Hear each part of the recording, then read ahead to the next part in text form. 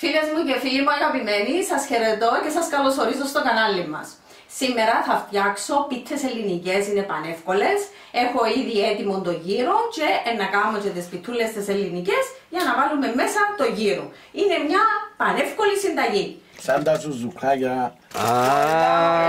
Όχι καλό. Άντε, όχι ρε. Καλή σου όρεξη, Μιχαλάκη. Ευχαριστώ. Τα υλικά μας, Μιχάλη, είναι απλά. Είναι 500 γραμμάρια αλεύρι.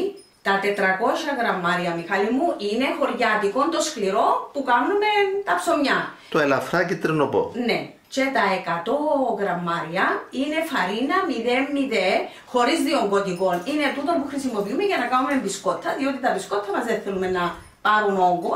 Θέλω μία μαγιά, 8 γραμμάρια. Ένα κουταλάκι ζάχαρη, είναι 6 γραμμάρια. Ένα κουταλάκι ρίγανη, 6 γραμμάρια. Ένα κουταλάκι αλάτι, 6 γραμμάρια. Επίσης, εδώ έβαλα περίπου, Μιχάλη, ένα ποτήρι, 200 ml ελαιόλαδο. Δεν θα το τραβήξει όλο, αλλά θα το δείτε πώς θα το χρησιμοποιήσω. Και εδώ έχω 300 ml χλιαρό νερό, που θα κάνω τη ζύμη μου. Θέλουμε έναν πινέλο, θέλουμε το πλάστη μας, θέλω έναν τηγάνι και κάπου πάνω να τις βάζουμε. Και πάμε με την εκτέλεση. Πάμε με την εκτέλεση. Πρώτα στο νεράκι μου θα βάλω το άλλα, Μιχάλη, να το διαλύσω. Θα το λιώσω μέσα. Θα βάλω το αλευράκι. Έτσι είναι πολλά εύκολη συνταγή. Για καλύτερα αποτελέσματα προτιμώ να το ζυγίσουν. Να το ανακατώσουμε έτσι λίγο. Να πάει παντού η φαρίνα με το χωριάτικο μας. Να αναμειχθούν καλύτερα η φαρίνα με το χωριάτικο. Ναι. Να μπει η μαγιά μας. Να κατέβουμε και τη μαγιά μας. Να τους γίνονται πολλά ωραίες μαλακές. Ναι. Στα μωρά εμένα μου αρέσει να βάλουν και τυράκι και χάμο, ό,τι θέλουν. Πάει και Ζάχαρη. η ζαχαρίτσα, πιο βάλουμε και έχει σημασία. Και το άλλο τι έβαλες? Η ρίγανη. Ωραία. Πήγε λοιπόν. Η ρίγανίτσα. Μπορούν να βάλουν και πιο πολύ ρίγανη. Αν δεν τους αρέσει, Μιχάλη, μπορείς να με βάλουν. Εγώ όμως αρέσει μου και βάλω και λίγη ρίγανίτσα. Ανακατεύουμε. Να χρησιμοποιήσουμε και το σέρι μας, Μιχάλη.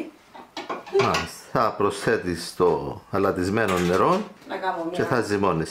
Δεν είναι χλιαρό, να? Όχι, χλιαρό. Χλιαρό. Ναι, χλιαρό, αφού έχω μαγιά μέσα. Εντάξει, οκ. Δεν μπορείς να βάλεις ούτε πολλά ζεστό να κάψουμε τη μαγιά. Να το ανέχετε στο χέρι μας. Ωραία. Να μην είναι ζεστό. Ωραία. Έβαλα 300. Χρειαστώ ακόμα λίγο. Αλλά προτιμούσα, Μιχάλη, να βάλω το 300 για να μου πάρει όλο το αλάτι που έβαλα. Ναι. Και αν χρειαστεί να προσθέσεις νερό. Ακριβώς. Να μην μείνει αλάτι μες στο δοχείο σου. Ακριβώς. Να χρειαστούμε ακόμα λιγάκι. Εντάξει. Έβαλα ακόμα 100 ml, αλλά θα το ρίχνουμε προσεκτικά, φίλες μου, διότι θέλουμε μία ζύμη μαλακή. Θα το πάρει καλή ζύμη μου, Μιχάλη μου. Εντάξει.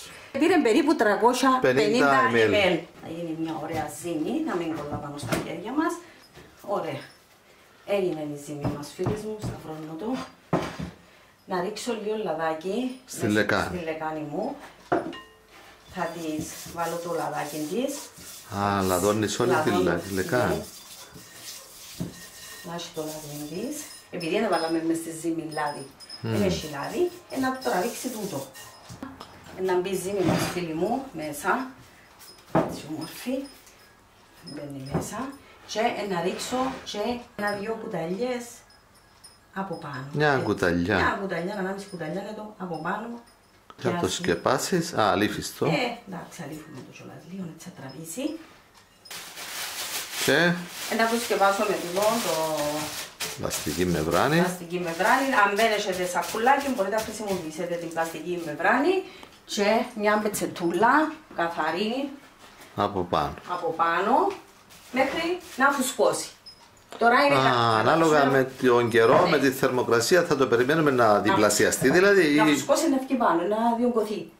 Εξαρτάται από την εποχή. Μπράβο. Όταν το δούμε και διογκωθεί, αρκετά. Ναι, καταλάβουμε ότι εμπήκε. Αν εντός να γίνει το διπλάσιο. Μπράβο. Σημαίνει ότι εμπήκε.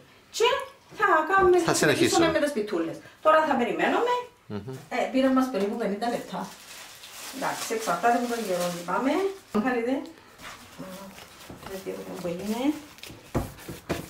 Ξεφούσκωσε τώρα. Ξεφούσκωσες το. Ναι. Άναψε μου το στο 6 το τηγάνι μου να βράσει. Έλα Ελίζα μου, άναψε το. Είμαι λαδωμένη όμως, δεν μπορώ. Να το κόψουμε. Μπορούμε να το ζυγίσουμε αν θέλουμε μπόσες.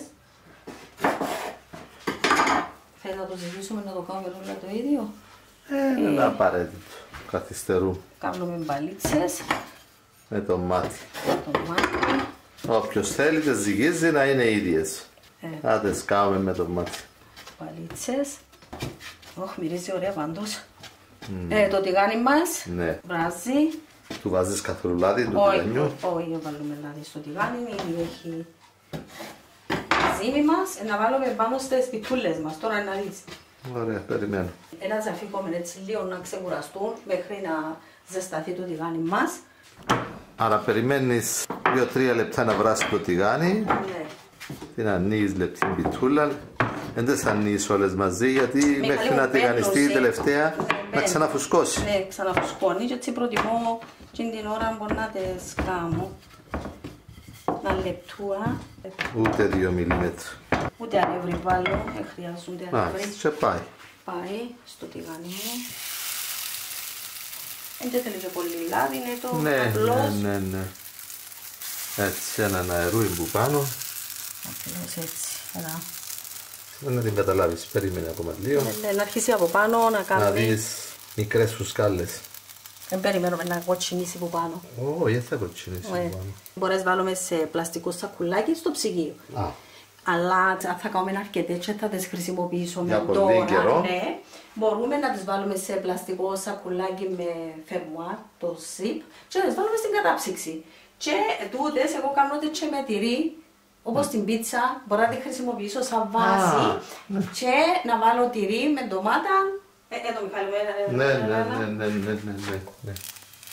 Τώρα είναι έτοιμη να την γυρίσεις. Να την γυρίσω, δεν θα τράξω να είναι έτοιμη. Άρα μια από τη μια και μια από την άλλη. Δεν θέλει πολλά γυρίσματα. Όχι. Μια από τη μια και μια από την άλλη δεν είναι έτοιμη. Ωραία. Τώρα από την άλλη θα πάρει λιγότερο χρόνο. Στην άλλη πλευρά μιλάμε για δευτερόλεπτα. Γίνονται στο πι και φι, Μιχάλη μου. Νάτι. Τέλειωσε. Πάει, κλεί. Να την βάλουμε το σκεπάσμα που πάνω. Και πάω για την επόμενη, Μιχάλη. Με τον ίδιο τρόπο θα τις κάνεις όλες. Εσύ τη φουσκώνουν και που τις έχουν ναι. Για τούτο που δεν τις πλαθώ αμέσως. Αν έχεις έναν και κάνεις ούτε θα νείς ούτε δίπλα, έχω ευκολία. Πάντα όλες οι δουλειές με ένα βοηθό γίνονται πιο γρήγορα. Εμείς δείχνουμε ότι και κάποιος μόνος του μπορεί να τις φτιάξει. Ακριβώς. Πάει, μπαίνει, έχουμε δώσει δυνατή φωτιά. Ναι, είναι στο πιο δυνατό η φωτιά μας. Στο 6 όπως λέμε. Μπαίνει το λαδάκι. Λίγο λαδάκι. Μένουμε να δούμε τα σημάδια. Ναι. Γιατί μόλις καθίσει εγκριά θέλει λίγο χρόνο παραπάνω από την πρώτη πλευρά. Ναι. Να κάνει τα συνάτα. Η δεύτερη είναι που ψήνεται πιο γρήγορα. Πολύ πιο γρήγορα. Περίμενε, χρειάζεται. Περίμενε. Αρέσει και μου τούτον το ριγέ γιατί κάνει τη σχέδιο. Το Μιχάλη να αρχίσει. Σιγά αρχίσα. Περιμένουμε ακόμα λίγο έτσι να τα δούμε. Βλέπεις τα. Ναι. Έτοιμη να την γυρίσεις. Έτοιμη να την γυρίσεις, δεν την αφήνουμε να ρογοκοκκινήσει. Τη γυρίζεις από την άλλη, με την ωραία τέλεια.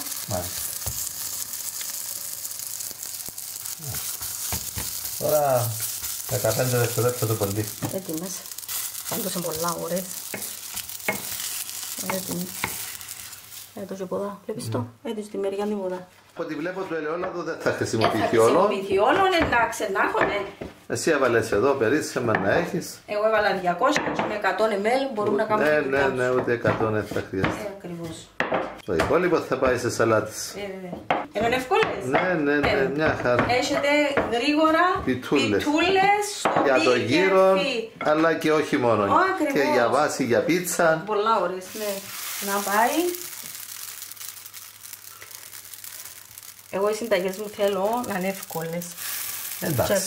Εμείς καταγράφουμε και συνταγές δύσκολες απλώς για να καταγραφούν και δείχνουμε και εύκολες.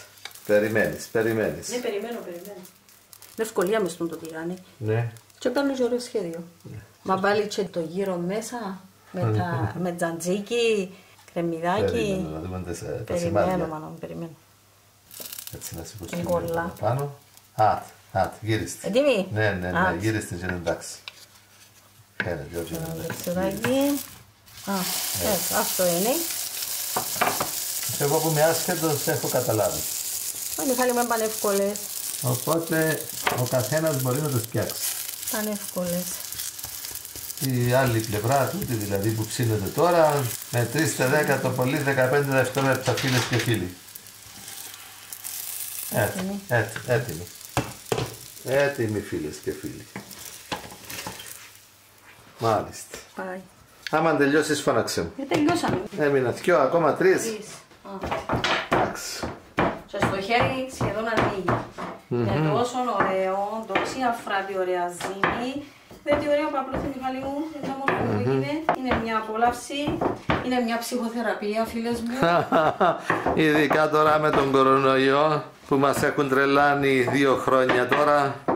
Αν έχετε ψωμί σπίτι, θέλετε, στο πει και φύγινετε. Εν κάποια υλικά, Μιχάλη, που πρέπει πάντα να τα έχουμε σπίτι. Το αλεύρι μας, η μαγιά μας. Τούτα τα πράγματα πρέπει πάντα να υπάρχουν στο σπίτι. Σημαδάκια αρχίσαμε να βλέπουμε. Φαίνονται φίλες και φίλοι. Εξογκώματα. Εν περιμένουμε να κοτσινήσει. Ναι. Γυρίζουμε. Ωραία. Σε 10-15 δευτερόλεπτα από την άλλη δεν τέλειωσε. Μάλιστα, αυτό είναι. Αρέσει στα μωρά επειδή είναι μαλακή. Πολύ ωραία. Γύριστε να τη δούμε και από την άλλη. Μια χαρά. Γύριστε έτσι, μπράβο. Πολύ ωραία. Κλείνοντες. Νομίζω να κάνεις και μια πιτσούλα με τούτες, την τελευταία να την κάνεις πίτσα. Πάντα έχουμε στην κατάψυξη. Να τη δείξουμε έτσι αξιοποίηση και πίτσα. Έχω πάντα στην κατάψυξη. Ελίζα, και η τελευταία. Μια από τη μια και μια από την άλλη. Ναι. Κάθεται η πιτούλα, λίγο λαδάκι που πάνω. Περιμένουμε να δούμε εξογκώματα. Να σηκωθούν εξογκώματα πάνω στην πιτούλα μας. Πριν να κοκκινήσει. Ναι, δεν θα κοκκινήσει. Θα κοκκινήσει λίγο που κάτω. Ναι, κάτω. Να περιμένουμε. Εμείς θέλουμε να δούμε σημαδάκια. Περιμένουμε. Αρχίζουν, αλλά περιμένουμε ακόμα λίγο έτσι να γίνουν πιο εμφανή. Να τα βλέπεις καλύτερα. Ναι, να φαίνονται καλά. Βουναλάκια. Ναι, τα εξογκώματα. Σηκωθήκας. Μπορείς να την γυρίσεις τώρα. Τι ωραία. Ούτε να καεί, ούτε να μείνει ομή. Και από την άλλη. Και λίγο λαδάκι από την άλλη. Και τελειώσει. Μάλιστα. Και τελευταία και τυχερή. Μάλιστα. Το ελαιόλαδο έχει μείνει. Πολλά λίγο ελαιόλαδο χρησιμοποιήσαμε. Περίπου 50 ml. Ναι. Εντάξει, έγινε. Πάει και αυτή τώρα. Τελείωσε. Σβήνουμε το μάτι. Έσβησε στο φούρνο, μια χαρά έχουν γίνει. Κόψε να μας κάνεις πιτσούλες. Τελειώσαμε. Ένας τρόπος να απολαύσουμε την πιτσούλα είναι να μας την κάνεις σάντουιτς. Ναι, θα βάλουμε τυράκι, γαλοπούλα. Σου βάλω ακόμα ένα τυράκι. Βάλε. Για να έχει. Βάλε. Να μπει η γαλοπούλα σου. Βάλε και. Μια γαλοπούλα είναι καλή. Όχι, βάλε 2. Ωραία. Αρκετά παχολούι. Να βάλουμε και το μαρουλάκι. Δεν τι ωραίο. Θέλει να το κόψουμε από μέσα να δεις να το φαίνεται. Δεν κόψε να φάμε που μισή. Που μισή είναι να φάμε και πολλά καλό. Δεν τι ωραίο Μιχάλη.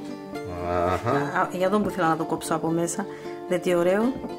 Ναι, τι ωραίο σαντουιτσάκι με το πράσινο του. Φίλοι και φίλες, σιγεία σας. Σιγεία σου. Μαλακό ψωμάκινα. Μαλακή και καμιά ελίτσα. Ό,τι πρέπει, Πράγματι. Πολλά ωραία. Πολλά ωραίο φίλοι και φίλες. Μιχάλη συνεχίζει, φίλες και φίλοι μου. Και δίκη ντοματίτσα. Σιγεία. Στην υγεία σου. Κάντε τις φίλοι μου εύκολα και γρήγορα. Πολλά ωραία. Πολλά ωραία. Και ψημένει καλά από μέσα. Ακόμα να βάλει και το γύρο μέσα. Σαν τα σουζουκάκια. Όχι καλό. Άντε, όχι ρε. Καλή σου όρεξη Μιχαλάκη. Ευχαριστώ.